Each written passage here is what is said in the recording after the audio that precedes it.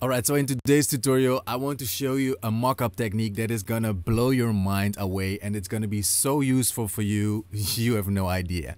Now, at the very end, I'm gonna show you why this is so powerful, and yeah, just check it out for yourself. Let's go. Now, basically what we want to do is we want to place a logo or photo or basically any kind of image on another background or texture or whatever.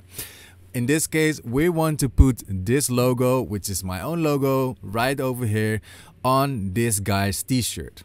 But of course, we don't want it to be a flat logo. We want to make the logo follow the wrinkles so that it actually looks realistic on his t-shirt.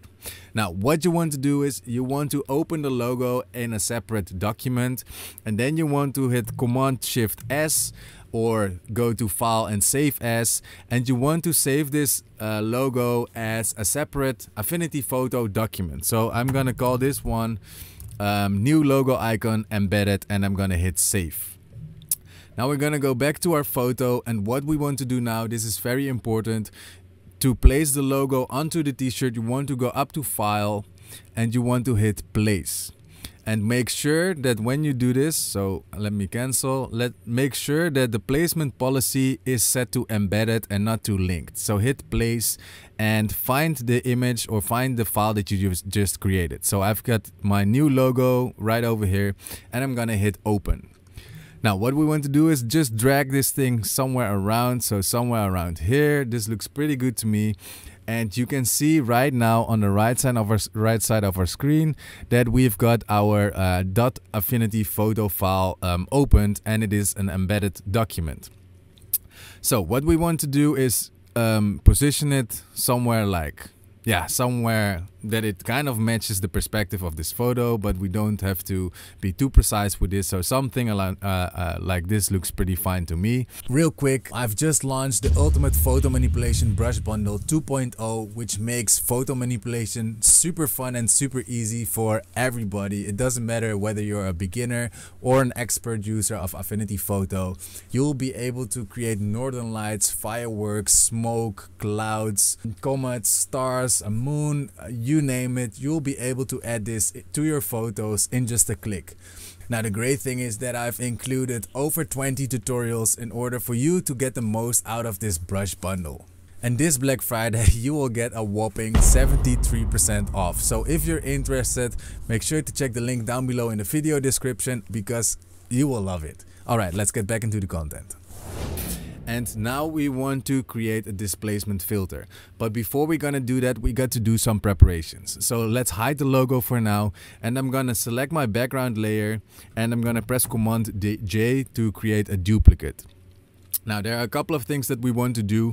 We want to desaturate it, we want to increase the contrast, and we want to blur it. So let's start off by desaturating it. I'm gonna press Command U on the keyboard, which is the shortcut for the HSL adjustment layer, and I'm gonna drag the U saturation all the way down. Then I'm gonna clip it to my layer by just dragging and hovering over it.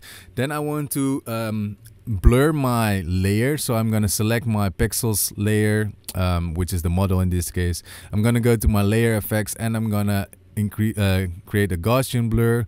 And why we do this is because we don't want to see any texture in the photo, but we do want to see the wrinkles. So something around this looks fine. Maybe I might tweak it a little later. Now what I want to do next is create a levels adjustment layer to increase the contrast of this image that we've created. So let me zoom out a bit. I'm gonna select my HSL adjustment layer, because once I press Command L right now, you will see that the levels adjustment layer will be automatically clipped to our image, and that is because I selected a clipped layer already. Now what we want to do is increase the black levels a whole lot until we can very well see the wrinkles. I think I've blurred it too much, so I'm gonna go back into my layer effects and reduce the blur a little bit, so something like this looks fine. Let's go back into our levels adjustment layer. Let's increase the brightness a little bit so that we have some nice contrast going on, and increase the blacks. Something like this looks fine to me. Alright, let's press Command 0 to zoom out, and there we've got our image. Now, next step, we want to show our logo, which is right over here. And now we want to create a live displacement filter. So we're going to go to our live filters here at the bottom.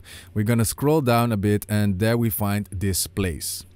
Now what we want to do is you want to set the load method to which one works best, but I think in this case it is going to be a red and green offset. Click on load map from layers beneath and just drag the slider a little bit to see the effect. So this looks like this. Let's try the other one, Sobol 3x3. Let's create this layer effect, and this actually looks pretty good. The only problem with this one is that you get these weird weird edges, let's say, and with this one a lot less. So we just figure out which one works best for you. I think this one works pretty okay in this case. Let's not go too crazy on this one, so let's go for something like this. Let's check the other one because I think I just like a little bit more how this folds around the edges. Yeah, let's take this one for now and let's cross this off. All right. So once we hide our, let's say, displacement layer, which is this one. Once we hide this one, you can see that the logo actually folded around our wrinkles already. But obviously it just still looks very flat and unrealistic. So next step, what we want to do is we want to reduce the opacity just a little bit. So select your logo and reduce the opacity to around, let's say, 80% or 80 something percent. And we want to create this blend ranges. But the problem with blend ranges right now is if you have a live filter clipped to your layer, blend ranges don't work, as you can see. So the live filter kind of overrules the blend layer. Now there is an amazing workaround, so let's actually reset this one. There's an amazing workaround which you should know, and I'm gonna give it to you for free, completely free. What you want to do is you want to group your icon layer. So I'm gonna press Command G to group it. Make sure that it is inside of the group, like this. And now you want to set the blend ranges onto the group. So you're gonna press the cogwheel right over here and you can play around with the blend ranges. And now you can see that we can actually perform some blend ranges on this image. Now you just want to drag around your sliders until you get a nice image that you like. So maybe something like this looks pretty fine to me, and let's cross this off. Now, the most powerful thing about this thing is that we have created an embedded document. Now, let me show you what this actually means. If we double click on our icon, double click right over here, you will see that Affinity Photo actually opens the embedded document in a separate file. Now, if we want to change out this logo, so let's say I like this design quite a lot, but let's hide it for now. And let's add this design. We can even stretch it out a bit, but we don't have to. If I go back to my document right now, you can see that Affinity Photo just changes the logo and keeps everything. So the displacement map and the everything keeps it in place, and you can just swap out the logos however you want. Now, if that doesn't blow your mind, I don't know what does. So I hope you enjoyed this tutorial. I'm sure it's gonna be super beneficial to you. Yeah, just set it up once and you can change logos whatever you want. Thanks so much for watching, and I hope to see you in the next one. Ciao.